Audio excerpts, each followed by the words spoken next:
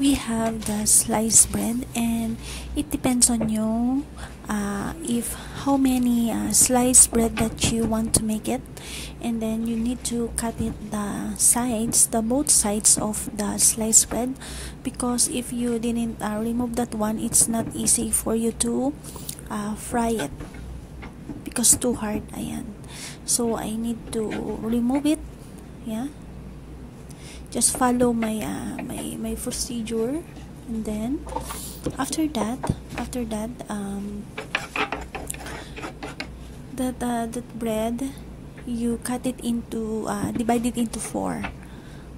Yeah, I just cut it, see, just like bite size. He called it called and then I have cheese.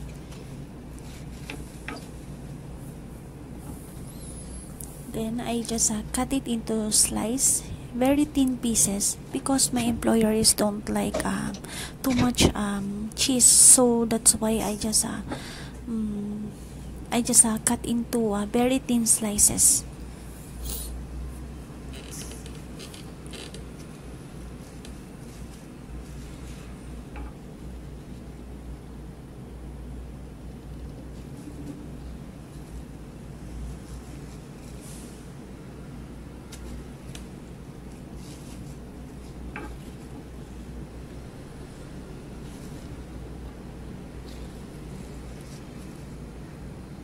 Then after you cut it into the very thin slices,